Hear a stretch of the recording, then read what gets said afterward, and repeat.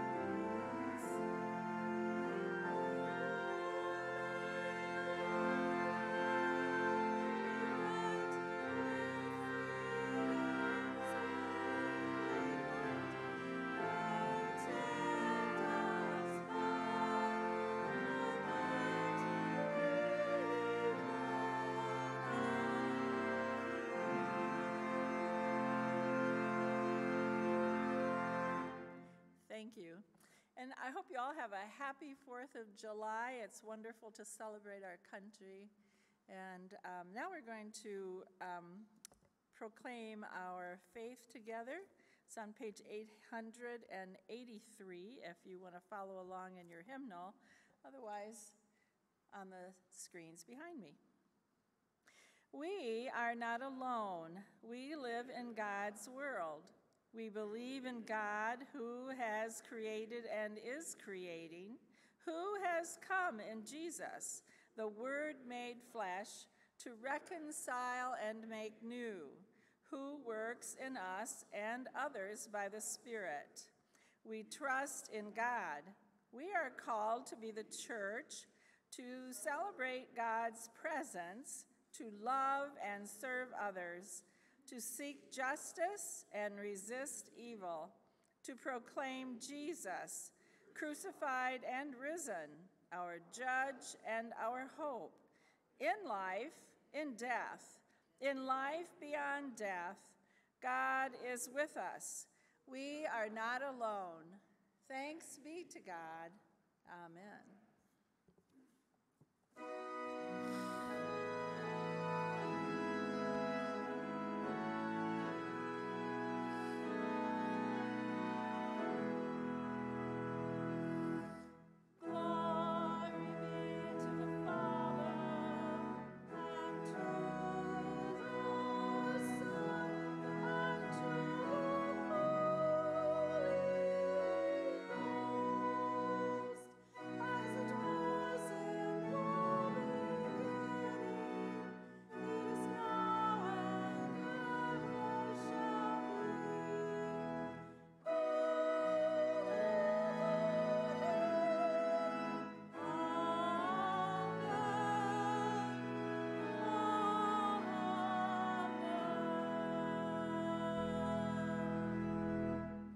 You may be seated. Well, good morning, church. I'm Pastor Dan, the senior pastor here at St. Joe First, and we are glad that you've chosen to worship with us in person, or if you're worshiping online, we're glad you're with us as well, and we pray that God blesses your heart as you worship Him this morning. This time I just want to share a few announcements with you. I want to remind you that coffee time, we're just going to do coffee in the lobby for a while, so as you come in or as you leave, you can grab a cup of coffee. The fellowship hall is pretty torn up and a little dusty from the project, so I think we're going to cancel coffee time through the month of July, and we'll maybe hopefully have it back up and running in August here, depending on how fast they get that HVAC system in there. But please help yourself to a cup of coffee as you come in or go from the lobby there. Also just want to remind you that, or maybe invite you to this, you may not know about this, but this Tuesday we're going to be doing a courtyard cleanup from 5 to 7 p.m. We hope you'll come, help pull some weeds, trim some bushes, do some edging, and let's get God's house looking really, really nice again for the summer season. So we hope you'll come and be a part of that as well. Also, just want to remind you that Kids Camp is coming up July 18th through the 22nd from 6 to 8:15 p.m. If you'd like to help, please talk to Will Flaherty, our Director of Children and Youth Ministries. I'm sure he'd love to have you help out. If you want to register your kids or grandkids or neighbors, neighborhood kids, please go to our church website and register them online there. Just also want to remind you that we have a lot of wonderful caring ministries. We're trying to get the Stephen ministry back up and going, and a class will be starting here probably in August. And if you'd like to be a part of that class and be trained to be a Stephen minister so you can really help a lot of people that are going through some tough times, please talk to Savannah Tucker or myself, or call the church office. We'd love to get your name on that list so that when that class starts up, we'll contact you about that class. We also have a hospitality team that we're trying to form. If you have that friendly face and the joy of the Lord in your heart, and you think you'd be a good greeter and don't mind going up and shaking people's hands and welcoming people to the church, we would love to have you on the hospitality team. And once again, if you're interested in that, talk to Savannah Tucker, our Director of Congregational Care. Also want to let you know that this Friday, we're going to do a game night here at the church from 6 to 9. So if you'd like to come, bring your favorite card game or board game. We'll probably have some snacks out, and we'll just have an enjoyable evening together, fellowshipping and playing games together. So we hope you'll come and be a part of that as well. Well, I don't have any other announcements. I hope you've enjoyed the beautiful weather the Lord has given us the last few days. I hope you all have a wonderful 4th of July. Let us now continue to worship the Lord by turning in our hymnals to page 696, and we'll sing verses 1 through 3 of America the Beautiful, or you can follow along with the words on the screen.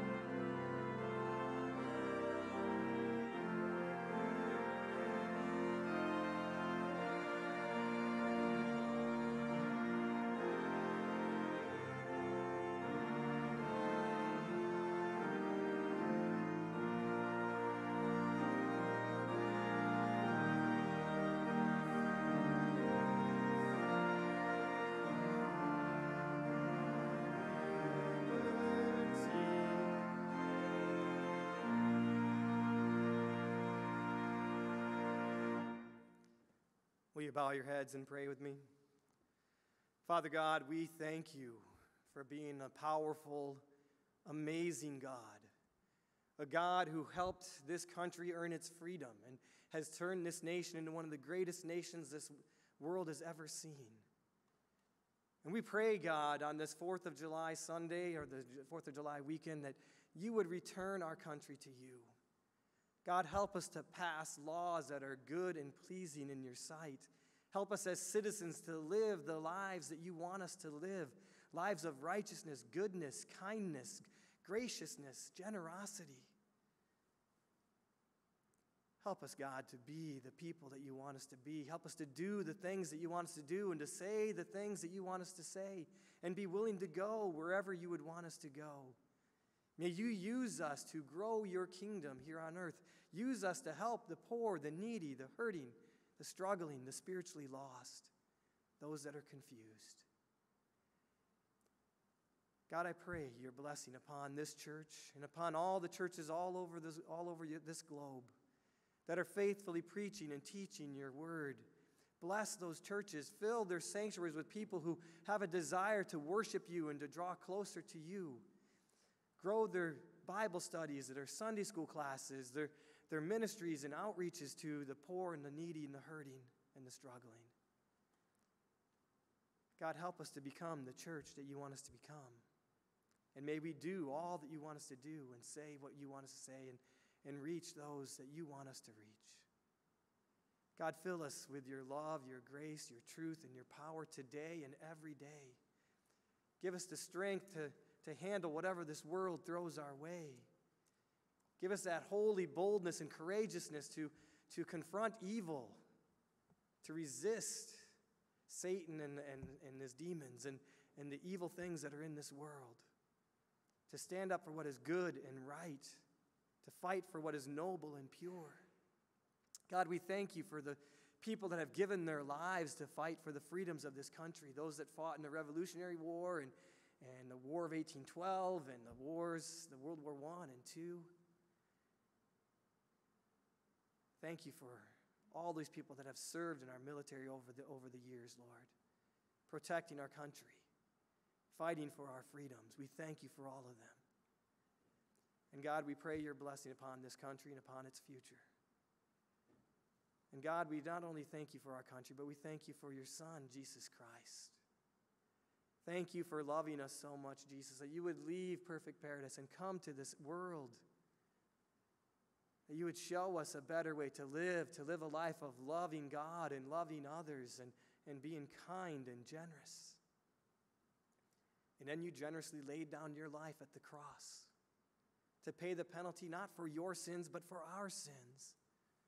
Thank you, Jesus, for your life. Thank you for your death, for your resurrection, for the gift of salvation that you now offer to anyone who would place their faith and trust in you and would repent of their sins.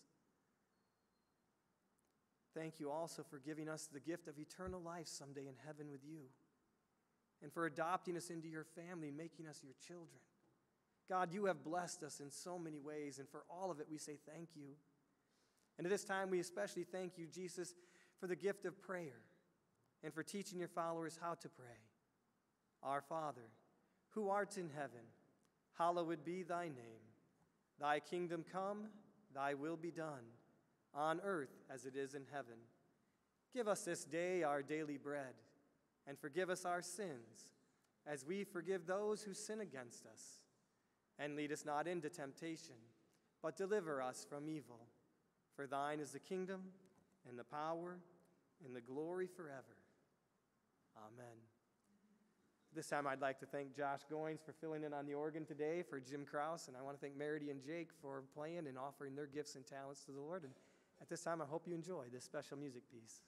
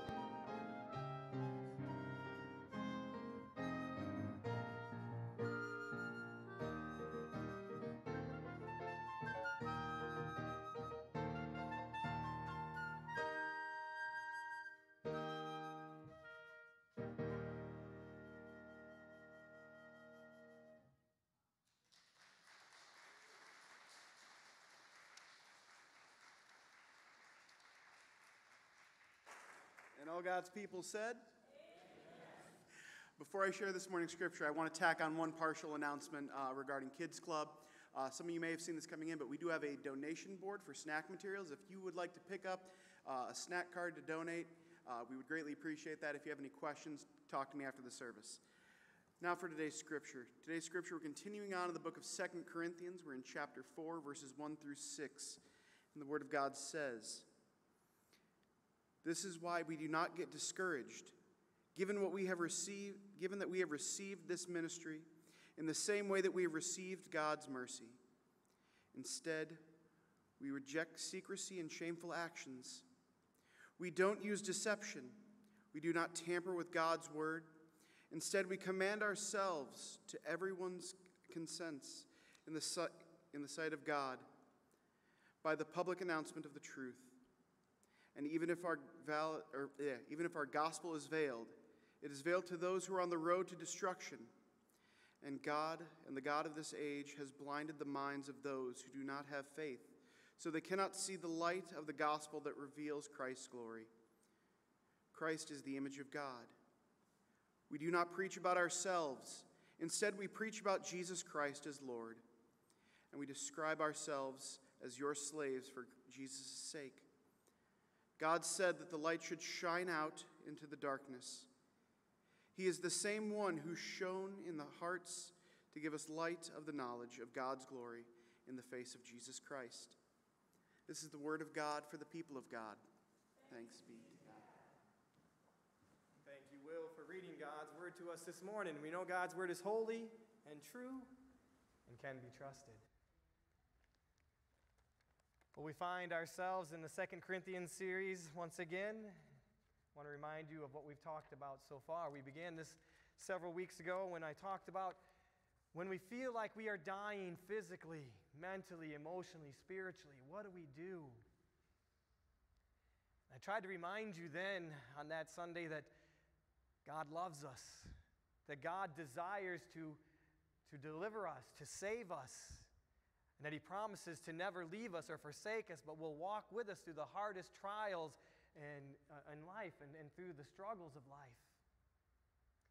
Then the second week, our Reverend Jim Krause gave a message on fragrances and aromas, and he encouraged us to be a fragrant aroma that attracted people to God in His church, not to be a pungent odor that repels people from God and His church. And then last Sunday, I gave a message on what does the Holy Spirit bring us? And we talked about 10 things that the Holy Spirit brings us or gives us. But the 3 that came from the 2 Corinthians passage were that the Holy Spirit brings us life, freedom, and transformation. Today we're going to continue in the 2 Corinthians series, and today we're going to be talking about the ministry that God has given us, the ministry from the Lord. And so I want to start out by kind of asking you a question. Have you ever wondered, what am I going to do with my life? Or if you're a Christian, the bigger question may be, God, what do you want me to do with my life while I'm here on this earth? You know, when I was in high school, I had some friends that knew exactly what they wanted to do with their lives once they graduated high school. Then I had another group of friends that had no clue what they wanted to do with their life once they graduated. And then there was me. I knew exactly what God wanted me to do, but I was fighting that and resisting that call. And I was trying to come up with my own plan. Thank God, in college, I finally gave in to God's plan for my life. And what do you know? God's plan has been great and amazing and so much better than my plan. And I'm thankful that I finally wised up and did God's plan for my life instead of my own plan. And as a youth pastor and as someone that, as a youth pastor for many years and worked with young adults, I ran into a lot of young adults too who struggled with questions like this too. What am I supposed to do with my life? What does God want me to do? Why am I here? You know, some biblical scholars and theologians have tried to answer these questions. One has said that we are here to worship God and to enjoy Him forever. Others say we're here to love God and love others. Still others say that we are here to make disciples of Jesus Christ for the transformation of the world. I would agree with all of these. We are here to worship God and to enjoy Him forever. We are here to love God and to love others. We are here to help make disciples of Jesus Christ and to teach them all that God has commanded us. I personally believe God is the one who gave all of us our lives, our passions, our talents, our skills. And these things will then dictate a little bit about who we are and who we become, the careers we choose, and the ministries that the Lord has planned for us. But the one thing I want us to walk away today knowing, that I want all Christians to know, is this: we have all been given a ministry from the Lord. There are things that God wants you to do. There are people that He wants you to help. There are people that He wants you to impact for the kingdom of God. I personally believe God wants some of you to be teachers. And He wants you to live out the Christian faith in front of your students. He wants you to be His hands, His heart, and His voice in the public schools. Others of you, I believe God wants you to be doctors and nurses and to care for His beautiful and wonderful creations that He dearly loves. Still others of you, He wants you to be construction workers, electricians, plumbers, welders, to build homes for people to live in and raise their families, or to build businesses where people can work and earn money to take care of themselves and their families. Others of you, God might be just calling you to work in a store or a restaurant, to be that smiling face that brings some cheer to someone's life, and to be there to assist and help others. Wherever you work, I hope you see that as part of your mission field, and the people around you as part of the people that you are to minister to while here on earth. I also hope all of you will offer some of your time and talents to the church, to a local church, and to a nonprofit organization in the community that helps other people. You know, the fun part of being a Christian is trying to figure out where you fit best in the body of Christ, and where you fit best to serve in your community. Maybe you have musical talents and can play special music pieces for the church, or sing in the choir, or play in the handbell choir, or play in the worship band. Maybe you have teaching skills, and you could lead a Bible study or a Sunday school class. Maybe you're gifted to work with, and you relate well with children or teens. And you do a wonderful job serving and helping out at the Spark Kids Club or the Kids Camp or a youth group, and handing down that faith to the next generation and showing God's love to the next generation. Or maybe you have very practical skills like knitting and sewing, and you could knit prayer shawls that we give to people that are sick and just need to know that God cares about them and that the church is praying for them. Or maybe you could sew and help make clothes for poor people all over the world. Maybe you have good leadership skills, and you could help lead a commission, a council, or a team here at the church. Figure out what your gifts, your passions, and your skills are. Figure out where you can serve best in the body of Christ, and then serve and minister to those around you. You know, in 2 Corinthians 4:1, Paul mentions that he has received a ministry from God. I hope all of us realize that we have received a ministry from the Lord. And now it is your job to figure out what your ministry will be in the church, the community, and the world. In this passage that I had Will read to you this morning, Paul talks about his ministry, and he kind of tells us some things that he avoids, that he doesn't do, and he doesn't want to see Christians do in their ministries, and then he mentions some things that he does do. The first thing that Paul tells us not to do is he says, don't keep God's truth a secret. He brings up the issue of secrecy. In verse 2, he says, we reject secrecy. You see, God wants everyone to know his truths. So don't keep God's truth a secret. God tells us to go and make disciples of all nations. He tells us to teach them everything that God has commanded us. A huge part of your ministry and my ministry, our ministry, should be revealing God's truth to others by our lifestyle, our actions, and our words.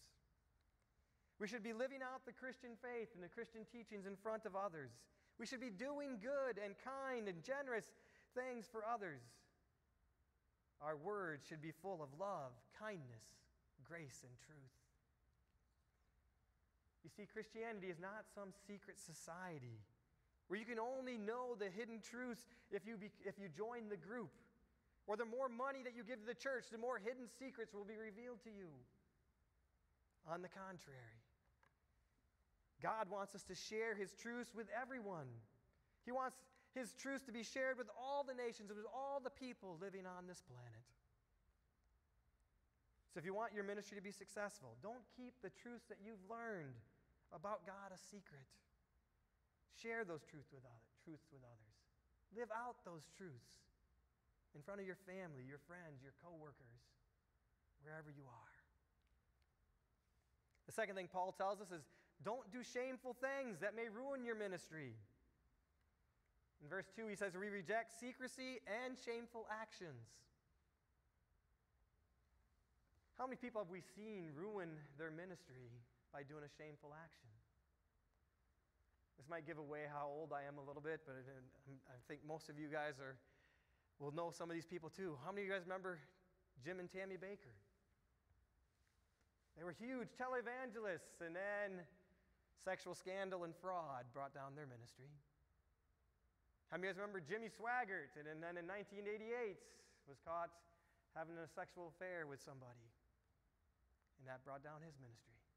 And the list could go on and on. We could list a lot of people whose ministries have been brought down because of a shameful action, a hidden secret sin, not running their ministries the way God would want them to run their ministries. Many people have hurt their ministries by lying, stealing, cheating, or other shameful acts. Don't be one of them. In verse 2, Paul also says we don't use deception, and we do not tamper with God's word. You want to have a successful ministry to your family, your friends, your coworkers, and those around you? Then don't deceive them. Tell them the truth. Don't lead them astray. Rather, lead them to the way, the truth, and the life. That is, lead them to Jesus Christ. You know, God's holy word tells us not to lie and not to deceive. Rather, we are to speak the truth in love. And we are to live a life of honesty and good deeds. Paul also tells us not to tamper with God's word. You know, the Bible is a holy book. It is a book written from the Heavenly Father to his children. And in this book, in this love letter, God reveals who he is, what he has done, what he will do in the future. It reveals to us what is right and wrong, what is good and what is bad, what is sinful and what is not. It also reveals to us how God wants us to live. You know, I personally believe someone is tampering with God's word when for hundreds of years, if not thousands of years, the church and Christians have believed and taught this about a certain topic. Then culture and society change their views. And next thing you know, you begin to see people say, oh, that's not what the Bible really says. And they begin to reinterpret the scriptures to make it say what they want it to say what culture now says is good and right. We are told not to tamper with God's word. It is good and perfect just the way it is. In 2 Timothy 4, verses 3 through 4, Paul talks about a time when people will no longer hold on to sound teaching, but will turn from the truth and turn to myths, things that are not true. And And then again in Romans 16, 17 through 20, Paul warns against people who come to them teaching things contrary to the doctrines they have been taught. And how Christians in Rome should avoid these people, as they do not really serve the Lord. For through their flattery and smooth speech, they will deceive people and lure people away from the truth. In 2 Peter 3, the Apostle Peter talks about people twisting the Scriptures to get them to say what they want them to say. In Revelation 22, the Apostle John, at the very end of his letter, talks about what will happen to anyone who tries to add or delete the words from the book of Revelation. And let me just say that punishment is not a good one. Over and over again, the Scriptures tell us not to tamper with them, not to manipulate them or twist them, not to edit them so they say what we want them to say. You want to have a successful ministry? Don't tamper with God's Word and try to make it say what you think it should say. Just tell people what God's holy Word says. And let the truths of God and His Holy Spirit convict hearts and change lives. We've all been called to share the good news of Jesus Christ with others. We've all been told by Jesus to go and make disciples of all nations, baptizing them in the name of the Father, the Son, and the Holy Spirit, and to teach them all that I have commanded you. Then there are other verses like Psalm 118:17 that says, I will not die but live and tell of the works of the Lord. The prophet Isaiah, considered to be one of the greatest prophets by the Jews, says this, how lovely on the mountains are the feet of him who brings good news, who announces peace and brings good news of happiness, who announces salvation. Psalm 105:1 says, oh, give thanks to the Lord, call upon his name, make known his deeds among the peoples. All these scriptures tell us to publicly proclaim God to the world. We are to announce his truths to everyone. You want to have a successful ministry? Don't be afraid to publicly proclaim God and his truths to others. Then in verse 3, Paul teaches us an important truth. He says this, the gospel message is veiled to unbelievers, those on the road to destruction. To the believer, God's truths are evident, for they have been revealed to us by God and his Holy Spirit. But to the non-believer, God's word doesn't make sense. God's truth is covered with a veil, and they cannot see it or comprehend it till someone comes and explains it to them. Why is God's word veiled to non-believers? Paul says the God of this age, that is Satan, has blinded the minds of those who do not have faith so that they cannot see the light. They do not understand God or his teachings. We, God's children, you and I, we must unveil God's word and truth to them. We need to help them see the light. Help them go from blindness to seeing the truth. How do we help people come out of the darkness into God's marvelous light? How do we help the blind to see? We do it by living out the Christian faith in front of them. We do it by sharing what we have learned about God with others. We be kind and generous, and we do what we can to help other people. And we boldly and courageously take God's light into the dark and broken world that we live in. And while we're there, we be as real and honest with people as we can. We tell them that this is what God's word says. I also want to give a little bit of advice. And when we're interacting with people that are non-believers, we can't come across as people who are smarter than them or who are better than them. We need to come across to them as we are simply servants of Jesus Christ, sent here to bring you a wonderful message of love, forgiveness, grace, hope, and truth. All of you have received a ministry from the Lord.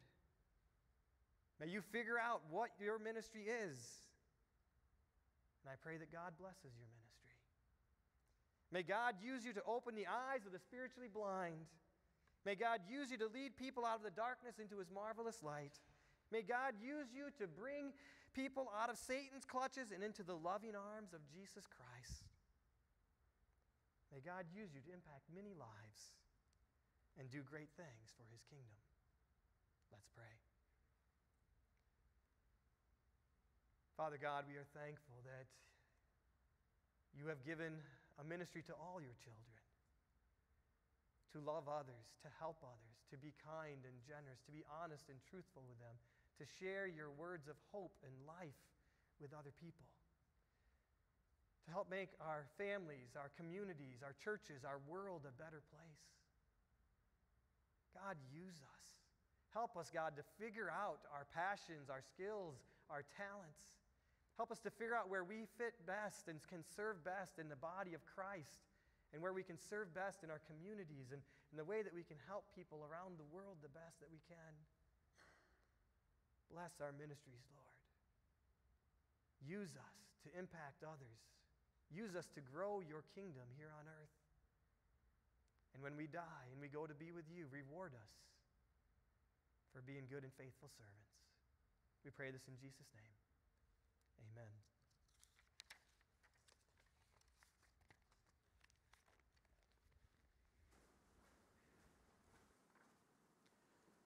Something I'm constantly reminded of is the church is not a place where everybody should come solely to be ministered to, but it is a place that ministers to people so they can then go out and minister to others.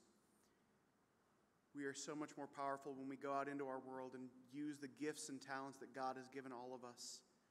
And it's your gift and your offerings that help us equip those to go out and serve God in our communities, in our country, and in our world. And that's a form of ministry that you can do as well, as giving back to the church so we can help reach as many as we possibly can for God, how we can continue to equip you all, and we can all continue to grow together. So during this special music piece, I invite you to consider how God might be calling you to give, that we better equip ourselves to be his ministers in this world.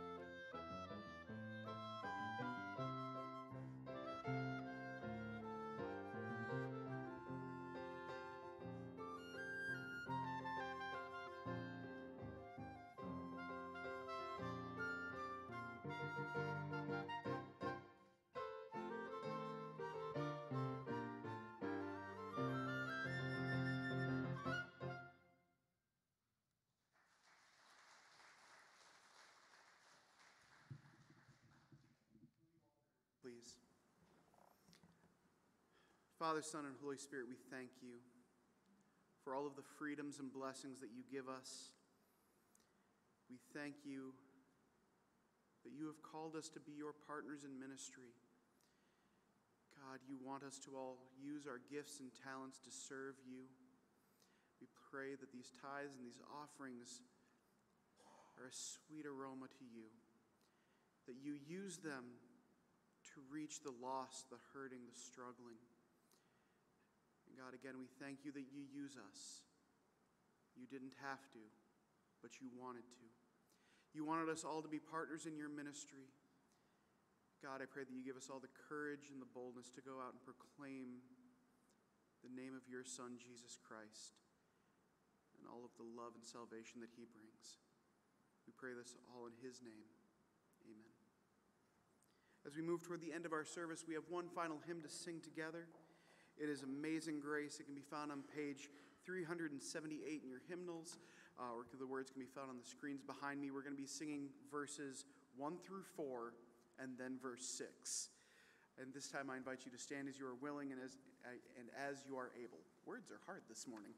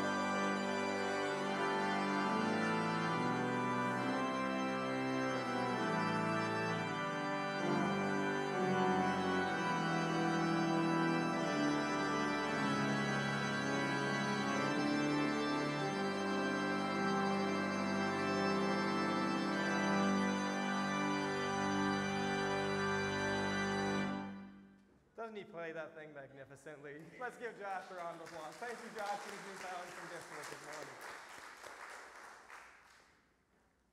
And I hope all of us realize that God has given us a ministry. Let us take our ministry seriously, and let us go and share what we have experienced, share what we know about God and His holy word with others. Let's bring the light of Jesus Christ into our dark world. May God use you in mighty and wonderful ways to be a blessing to many. Go in God's power and His grace today and forevermore. Amen.